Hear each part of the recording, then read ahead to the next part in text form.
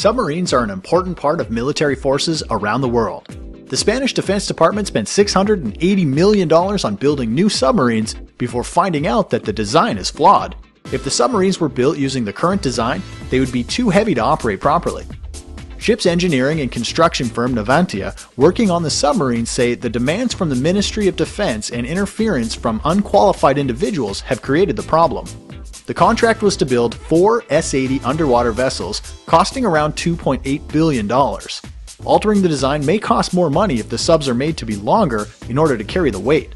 The Spanish Navy will still reportedly accept the submarines next year. In related news, several tall ships from the Armada Española, or Spanish Navy, recently visited ports in Florida. The traditionally rigged ships, the Juan Sebastian de Elcano and Galeon Andalucia, were in Port Canaveral to celebrate the 500th anniversary of Spanish explorer Juan Ponce de Leon's arrival on the shores of Florida.